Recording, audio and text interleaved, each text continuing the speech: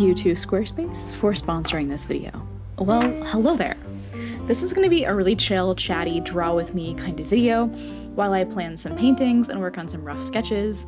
So grab whatever you want to work on and let's just hang out together.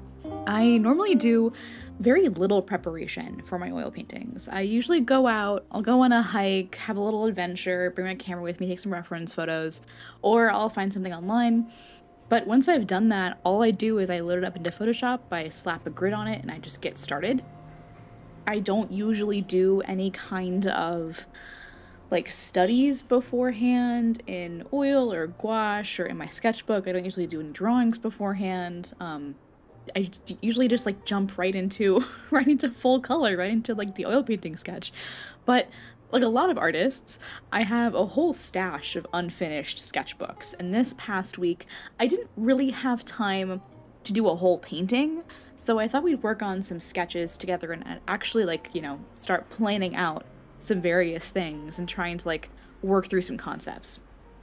I just recently got back from a really amazing trip to Switzerland. I was at Creator Camp, which was this really amazing, creatively invigorating event where we were all flown out to Switzerland. There were like 85 creators, people like Unjaded Jade, American Baron, Joelle Roche, Tiffany Tan, aka Apple Cheeks, Kate Weinberg, Mylene's Mind, Wholesome Simon, a ton of really cool people that I was really, really just honored to meet. And Brooke Cormier, we got to hang out again. And yeah, it was a really great trip. And I took quite a few photos and saw some really amazing landscapes that I really want to turn into paintings. There'll be a whole video on my trip and the art that I'm going to make from it coming very soon, but it's not quite ready yet. Switzerland, oh my god, it was just so gorgeous. I feel so blessed to have been able to go. And now that I'm back home, all I can honestly think about is how I can just go back. For a landscape painter like me, it was just incredible. It was heaven on earth. It was like everywhere that I looked, there was something new that I wanted to paint. I need to figure out how to go back and how to spend more time there. My only complaint about Creator Camp is that it was too short. But now that I'm back home, filled with all of this really great creative energy, I want to do something I don't normally do and actually do some planning before I dive into new paintings.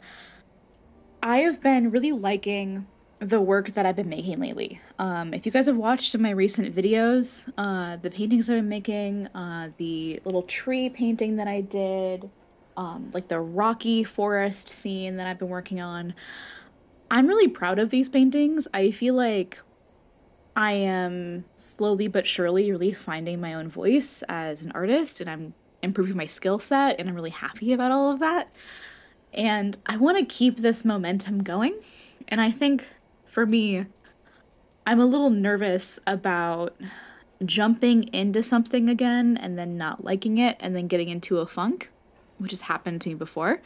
So I want to be a little more deliberate and plan things out and work through some concepts and then allow myself to kind of retreat from the world and just make art for a little bit. But I want to plan things out first.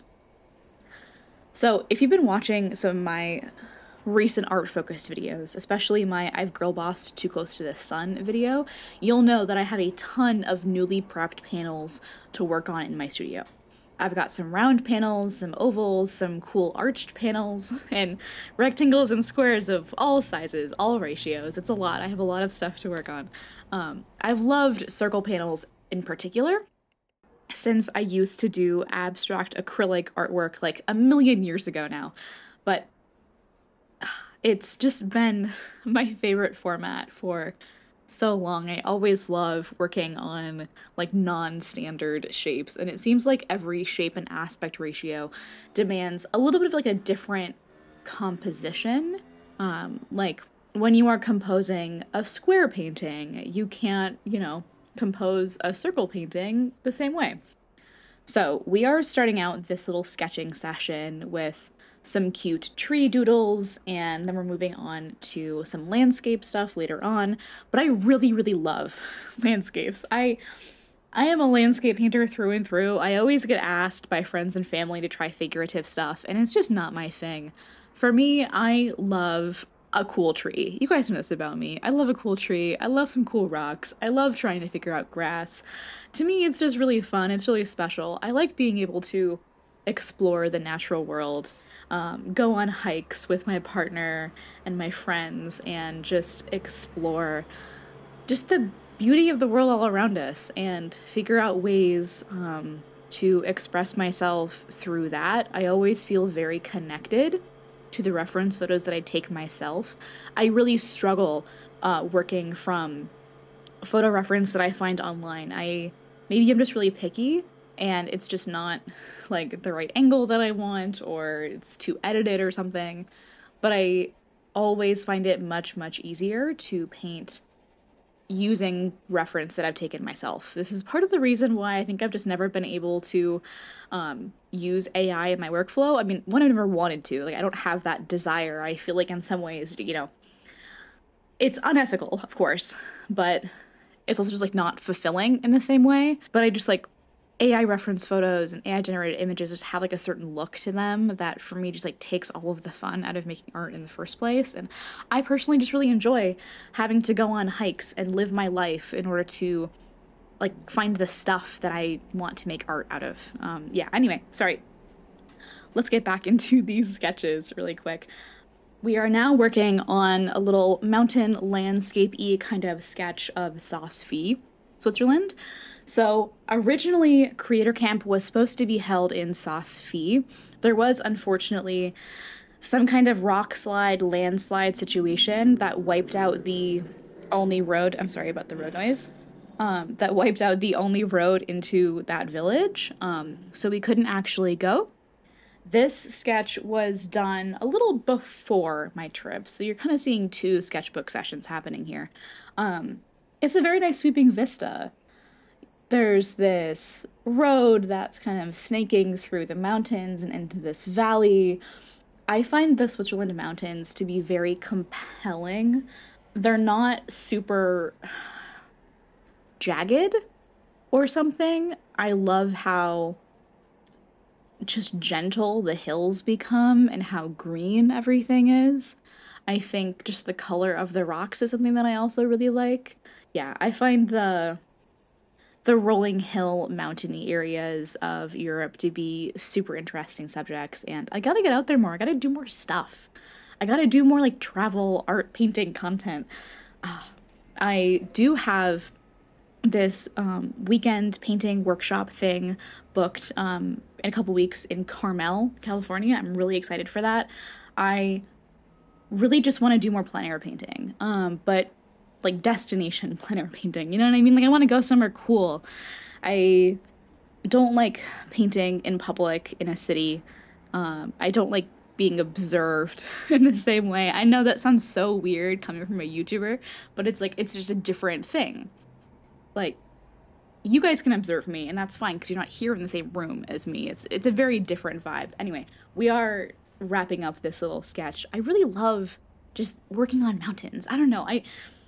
It's really fun for me doing these little sketches. It's not something that I do every day. I should really do it more. I normally just like, again, diving straight into paintings, but I feel like I should do more pencil work. Maybe this is a step in a new direction for me. So we are starting a new sketch, brand new page. This is somewhere else in Switzerland. I forget exactly where. This might be Leukerbad. I think this was a reference photo that I found online, and not one that I took myself. Wow, there's a lot of road noise. I'm so sorry about that. This is a reference photo that I found online for sure. But this one had a lot of trees, a lot of individual trees. I am less confident this one will turn into a big painting just because personally I've never been very called to do the big sweeping landscape kind of landscape paintings. That's not usually my thing. I like to zoom in.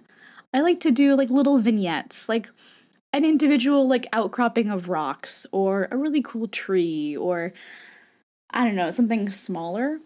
I find it very challenging to convey the kind of like spatial depth with color that big sweeping vistas like the one I'm sketching right now kind of require. It's just never really been a thing that I'm super interested in. Maybe it's a skill issue. That would be a totally fair critique of my lack of interest. But yeah, I don't know. There's an angularity to these mountains that I think works well in graphite, but maybe not. Maybe wouldn't work quite as well in oil paint. So we will switch to small thumbnail paintings pretty shortly here. Ever since I've come back, I have continued reading Slow Productivity by Cal Newport. My review video of that book is coming eventually. I'm still working through it, and I also want to make a very comprehensive video about it and do maybe some changes to the way that I think about time management in response to the things that I'm learning in that book, but that video will be coming eventually. It's been really interesting coming back from this trip and feeling so inspired, but also having so much stuff on my plate as a one-person business. Like, I have no one working under me, no virtual assistant, no one to manage brand deals for me, no editor. I don't really have an interest in having those things, but it does mean that I have a lot of stuff that I have to do every single day and every single week for my business. And it's, I don't know, like with any business, right? It's just a challenge to get everything done. And ultimately, I just want to spend hours every day making art, or at least I want to have periods of my life where I can do that. And so I've been thinking a lot about how I can structure things in a more sustainable way for me. I do have like chronic fatigue and some medical issues. It's a part of the reason why I haven't been as active lately. I've just been going through some stuff medical wise. I don't really want to get into it, but it's getting better. We are taking actions. Things are improving. But yeah, it's just a lot to manage. And I'm trying to think about how I can ultimately make things more sustainable for me. Okay, now we are working on some of these little circle thumbnails. This one is of a rock that I saw in Lloygerbad on the way to my hotel. So there was a lot that we did at Creator Camp. I hung out with Jack Conte, CEO of Patreon, and he did like some keynote speeches. I made a short film with some amazing people like Joelle Roche, Edgy Katrina, and Unjaded Jade. We made this really amazing short film that I'm super proud of. It's kind of like a yoga trail. Yeah.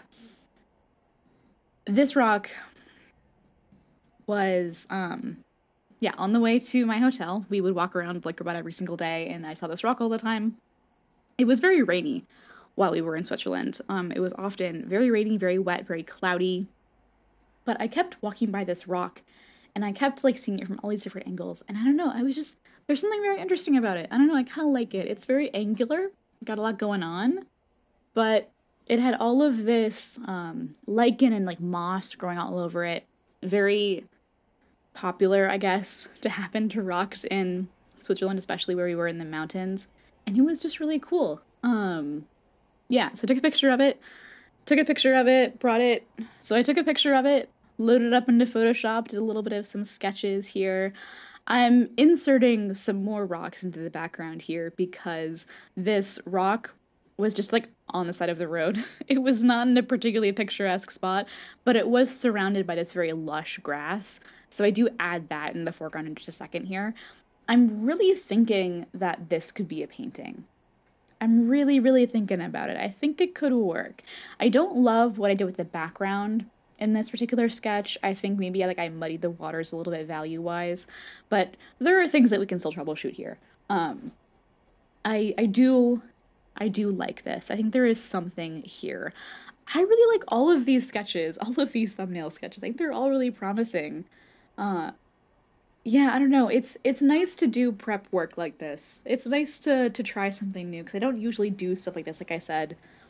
Yeah, I'm just adding a little like some extra rocks from my imagination in the background here, just trying to come up with like some kind of better environment for this rock to exist aside from just like, you know, the road that would otherwise be in the background. But yeah, I'm thinking a lot about time management lately. It's a thing that every artist struggles with, right? Like there's just so much that we have to do as a part of just our business and sharing our work and making our work. It seems like there's always just a never-ending list of tasks that have to be done and way too few hours in the day to actually do them. I don't know, like as tempted as I am to explore other platforms, I do ultimately have to just like honor my energy level and the commitments that I've already made. And I don't know, like, I always say this, but everything that I do that's not art takes time away from art. So you have to just be constantly vigilant of that. I did a poll recently on my community tab asking people what their least hated social media platform was, like what platform they hate the least.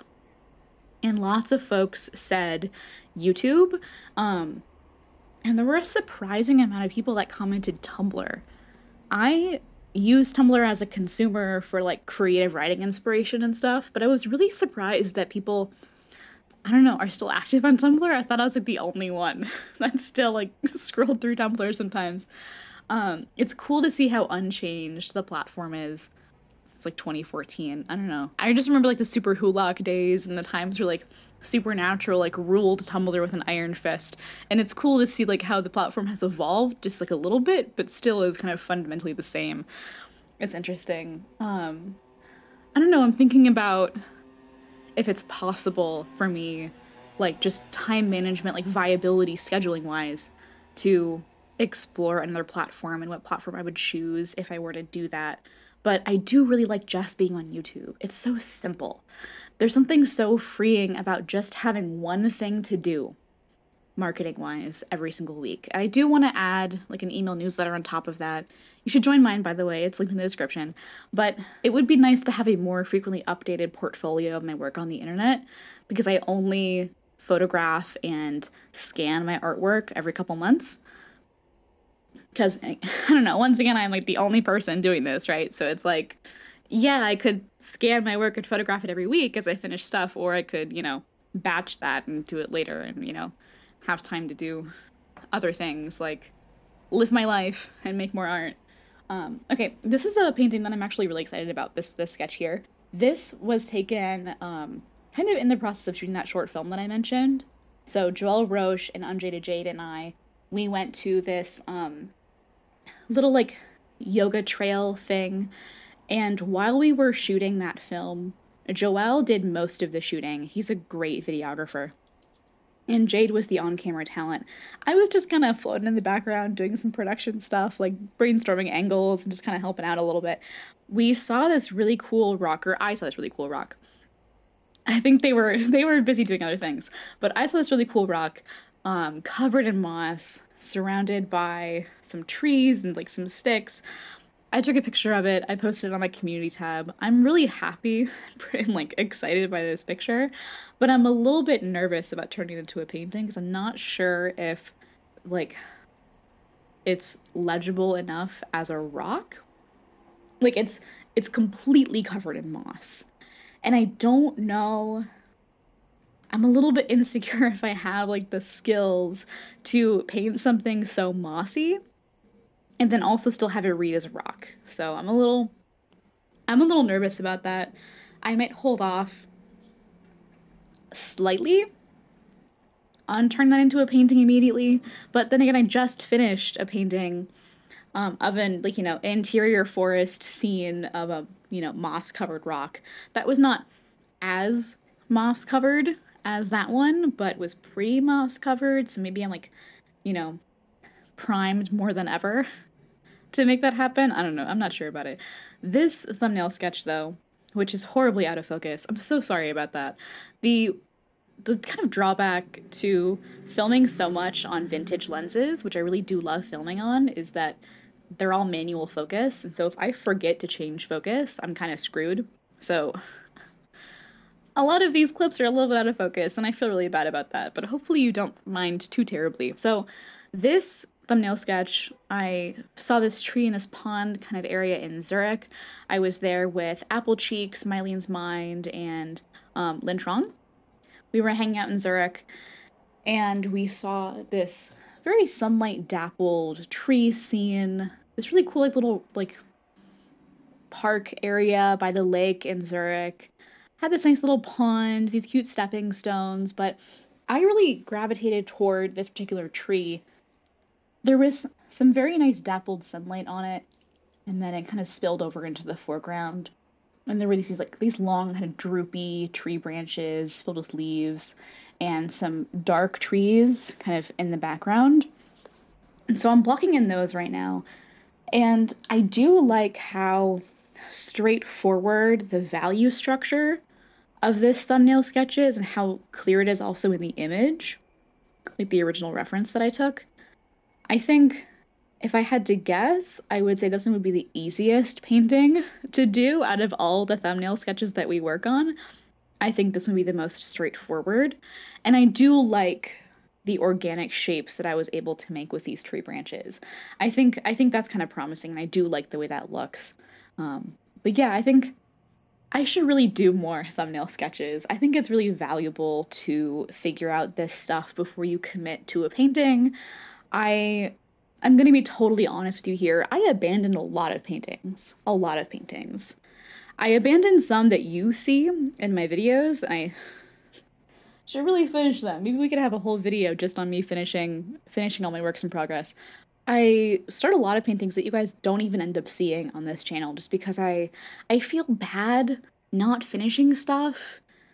And I have like this kind of like shame surrounding it, and I'm not sure if I should really share it, but I also feel like it's important to share the whole process, not just like the glamorous parts, like the successful parts. So I don't know. I'm still kind of working through some imposter syndrome stuff even on my own end. But this last thumbnail sketch that we work on together, this is a little bit of like a Frankenstein sketch. I found this reference also online. It's somewhere in Switzerland. I think I wrote down where it is in my sketchbook, but it's across the room. I don't want to get it, sorry.